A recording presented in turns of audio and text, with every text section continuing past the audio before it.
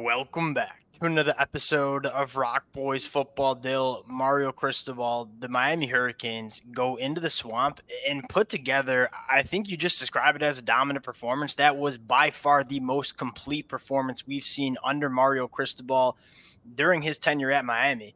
It's been no secret that, we've kind of been on the hype train for this Miami Hurricanes program heading into 2024. And I think for all the reasons that we were excited about this team, it was kind of on full display Saturday afternoon. I think it obviously starts with Cam Ward, but you just saw how damn tough this team is along the lines of scrimmage as well. And I think that was a large part of us believing in Miami is that Cam Ward put on an absolutely spectacular performance. We're going to get into that.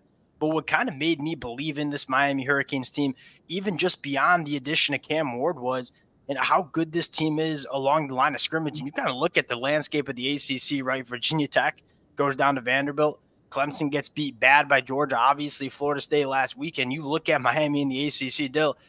I picked Miami to win the ACC. I'm coming out of week one feeling pretty dang good about our predictions heading into 2024. Want to get into a couple of big storylines in this football game. And as always, to the Miami Hurricane fans, it's been a blast talking this program. You guys have shown a ton of support, not only in the offseason, but over the last couple of days as we've talked about this game. We can't thank you guys enough. If y'all do enjoy the content, consider subscribing to the channel. Much more importantly, let it fly in the comment section. We'd love to hear how you guys are feeling as well. And Dill, without further ado, I think we got to start with Cam Ward at the quarterback position. What'd you think of his performance? I mean, Cam Ward was really, really good. I love that they balanced it out, though. They didn't only go to Cam Ward. Yep. And he was dominant and had a great game, but I think that was complement with a very strong rushing attack and a committed rushing attack. But yeah, you're right. You saw just the playmaking ability he brings to that team, and that was a big, big thing. I mean, there were a couple times where, again, whether there was some pressure, whether guys weren't open immediately, and just his ability to create a little bit and make those big plays, it really does complement and add on to what they can do in the running game. Yeah, I think you made a really good point. This is a Miami Hurricanes team that, again, one of the things that you love about this offense, there's a lot of different ways they can attack an opposing defense. And you add a guy like Cam Ward. I think the thing I appreciate about Cam Ward the most is the playmaking ability that you just did not have with Tyler Van Dyke, right? When plays break down and you have to play a little bit of backyard football, all the great quarterbacks can do that. Someone like Tyler Van Dyke really struggled to do stuff like that. And the announcers kind of got at Cam Ward a little bit when he threw that interception early. I'd love to see him just bounce back from that. But I think more importantly, if you're a Miami Hurricanes fan, you kind of have to live with some of those mistakes. Because for every one interception that he's throwing, he's doing that fadeaway back of the end zone to, I believe, Jacoby George in the back of the end zone. That's just how Cam Ward plays. And if you can get the Cam Ward that limits those kind of mistakes and has a lot of those kind of plays, like we saw Saturday afternoon, that's kind of how you win these football games here. But he also played well on rhythm, and I think especially you saw that connection he has to Restrepo. I think that's going to be really dangerous. I mean, those two seemed in sync. On that little option route or choice route he had, that then Isaiah Restrepo hit that spin move after. That's the type of play I think you really would like to see Miami be able to do more consistently, because Tyler Van Dyke had that playmaking, that flash ability at times, but he also, I don't think, was always super steady in terms of being down in, down out, good enough to be really, really elite in big moments. And I'm not even saying Tyler Van Dyke was the playmaker at Cam Ward, as he just had the arm talent. He could make shot plays. But I really like the way Cam Ward kept them kind of on schedule. And when he was supposed to hit the pass he was supposed to make, in the rhythm he was supposed to hit him, in allowing guys to make plays after the catch just by being accurate, being in sync. I really thought that was nice to see for that team today. That connection to Xavier Restrepo was going to matter all season. You talk about money downs, inevitably, Miami's going to be in some closely contested football games in the third and fourth quarter, and it's going to be 3rd and 6, and you're going to have to move the chains. That connection is going to matter. That's not the last time we're going to see Cam Ward, Xavier Restrepo, kind of meet up. I think that's going to be one of the more dynamic quarterback wide receiver batteries that we see in the country. I think another thing I'd like to shout out in terms of the pass catchers, we kind of knew Xavier Restrepo would be that pass catcher one. Dill, the tight end involvement, loved it. It kind of fires me up a little bit. Now you look at when we've talked about this all offseason, right? These Hurricane tight ends are really talented. This is a Miami Hurricanes offense that is begging you to use the tight ends, Elijah Arroyo and you saw Lofton get involved. If they can get difference maker capabilities and kind of pass catching capabilities from this tight end group, that's just a kind of another way this Miami Hurricanes offense can get after opposing defenses. And especially Arroyo making the plays you want to see from your tight ends. It looked wasn't great. A couple of highlight plays from that tight end spot that were maybe off of something unique, if you will, or a kind of a niche play, but just that ability to work the middle at a really high level, be very difficult to deal with for linebackers and safeties. I thought he was kind of the guy who emerged to me as like, well, this is exactly what your tight end, this is what you need from your tight end every game, just like being able to carve out the exact role I think they're looking for from that. Yeah, and then Isaiah Horton kind of emerging as that wide receiver that can work vertically down the field. Like, we heard the rumors of Isaiah Horton putting it together. Obviously, I think, a lot of the hype during fall camp went to Sam Brown, the transfer, who, again, I don't think was his best football game. Probably got to come up with some of those catches. That being said, you can tell Sam Brown's going to play a massive role in this Miami offense. Isaiah Horton working vertically, especially when you see teams probably start to load the box a little bit against this Miami Hurricanes rushing attack, which we have to talk about in just a second. Isaiah Horton's one of those guys that if teams go to single high safeties, like, work Isaiah Horton on the boundary, because he's one of those wide receivers that, can really stretch the field and create those game-changing plays. Damian Martinez, I don't think it's necessarily the flashiest stat line.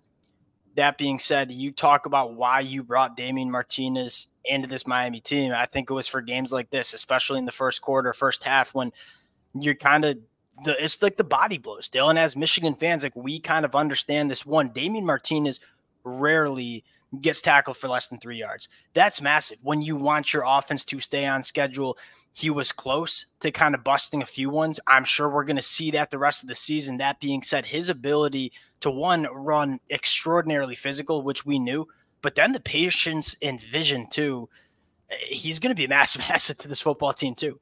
And especially getting Cam out of horrible situations. I think, again, when you get into those big games, and this was, again, I mean, obviously in the early stages, it wasn't like a wrap necessarily. They had to fight their way through the first half, and obviously they kind of opened the floodgates in that second quarter a little bit. But early on, I mean, obviously you have the interception, you have a little bit of adversity. I think you're right. I mean, Damian Martinez's ability to never take negative plays, pretty much consistently set that 3-yard floor for his rushes just by, that patience, that vision, that like running back stuff, but also just being an absolutely gritty, hard-nosed, tough running back. I think that was something Miami didn't really have a guy who could do that, and I think that contributed to their inability to kind of commit to the run consistently. And that did put Tyler Van Dyke in some tough spots at times. I think if Damian Martinez and this offensive line can play like this physical style of football, I think that allows Cam Ward to play really comfortable, and he looked extremely comfortable. Yeah, you talk about like a cool cucumber, like that's basically Cam Ward. That's kind of it on offense. It was a dominant performance. Cam Ward looked great. I thought the rushing attack was extremely efficient, which is exactly what you're looking for. I think the explosive plays will come. Going over to defense, we kind of said we kind of like Miami along the line of scrimmage against this Florida offensive line that I thought was going to be improved. I didn't think it looked that improved. Obviously, Florida through 3 quarters had 92 rushing yards. 71 of them came on one play. I mean, Florida was consistently second and third and long. And when you live in third and long against this Miami Hurricanes pass rush, it's going to be a disaster. And you saw that. And I think on top of that, Ruben Bain played one drive, went out with the injury. It kind of showed you how deep this Miami Hurricanes pass rush unit is, where Tyler Barron looked phenomenal. Elijah Alston looked great. Akeem Mesidor. I would even shout out a guy like Ahmad Moten on the inside. We were talking about some depth that we wanted to see get built up on the inside of the defensive line. It sounds like Ahmad Moten is going to be a massive contributor on the inside of the defensive line. I thought he looked great. Yeah, he had a strong game. I mean, and that whole defense, that front seven especially, was really, really dominant. And I think Elijah Alston was the guy who kind of shocked me in the way, frankly, he played the run. I think we all knew he could rush the passer, but for him to play that physically along the line of scrimmage in that run game, be really difficult to deal with for tight ends. I thought, again, their ability to stop that run really put Florida in a tough spot because they just don't have the tackles to keep up with in a really elite group of edge rushers. And I think you're right to say, like, that's kind of crazy that they were that dominant even without Ruben Bain. And I mean, one of the things that you kind of noted, I appreciate how good these edge rushers are against the run. I mean, Florida knows a thing or two about an edge rusher, and Princely You, who, yeah, was a really good pass rusher, but kind of was a liability at times against the run.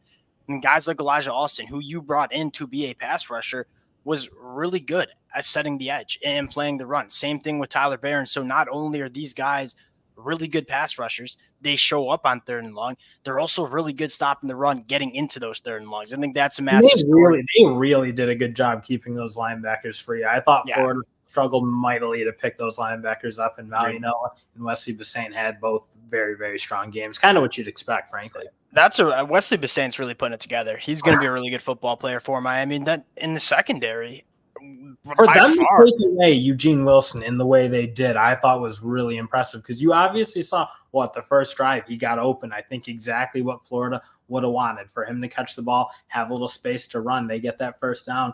And aside from that, and until probably DJ Lagway got in and they started to get him back in the game a little bit, Florida did an excellent job of taking him away. And that was the one thing I think they knew, or Miami, I should say, did a really good job taking away. And that was kind of the one thing that could beat Miami, I thought, on the defensive side of the ball. And they, credit to Lance Guidry and that defense and that secondary, they did what they had to do to pretty much remove him from that. Yeah, 2 things. One, I thought the secondary was extremely sticky. Like, when they were asked to play in man coverage and run down the field with wide receivers, there was not a lot of throwing windows for Graham Mertz to work with. I think more importantly, they tackled well in space for the most part. I think Jaden Harris took a bad angle on that Montrell Johnson run, but outside of that, like, tackled really well in the secondary. And I don't think there was a single busted coverage. Like, there was no free plays for Florida to kind of get after, which is massive when we were talking about a Miami Hurricane secondary that had almost nobody returning from last year's team. And I thought they looked really glued in a very good unit. The last thing, kind of, extracurricular, I might add, you noted it. Miami faced some adversity, right? Cam Ward throws the interception, second, maybe third drive of the game, immediately rebounds, has a phenomenal last 3 quarters. They give up the 71-yard rush going into half. What does Cam Ward do? 2-minute drill, goes down and scores a touchdown. At points over Mario Cristobal's first tenure, and even going back to, the Manny Diaz days, you've seen Miami see that kind of adversity and kind of just fold, especially on the road. This team didn't fold. It didn't really give an inch. I kind of love, we all knew this Miami Hurricanes team was talented. The question was, can they come put it together as a football team? You just went on the road to one of the hardest places in the country to play, face some adversity, and won handily. I think that speaks to where this Miami Hurricanes team is. Yeah, and especially they didn't make any mistakes either. No penalties, no roughing the passer. Like, Florida obviously had 2 of them, which were brutal. Yep. But they didn't make any of the mistakes you saw last year. They kept their composure. Again, one game, you got to see it for the rest of the year. But that's, I think, almost to a T what you wanted Florida to look like. Ultra physical along both sides of the line of scrimmage, played winning football, and then Cam Ward played about as well as you could have expected or hoped he'd play. Yeah, and I think what's so exciting is I think this team only gets better. Like, I think the big question mark, and I kind of really like this Miami team on paper. I think the big question mark was, you got a lot of new faces going on the road into a hostile environment. How does this group come together? They came together really well week 1. They're only going to get better as these new faces continue to gel within this Miami Hurricanes team. Really excited. They kind of got, I wouldn't say cakewalk schedule. Obviously, you got to take every game seriously. That being said, they got a schedule where they can do some serious damage going forward. We'll close it out there. Appreciate you guys rocking with the boys. To the Miami Hurricane fans, would love to hear from you guys in the comment section, and we'll talk to y'all later. Peace.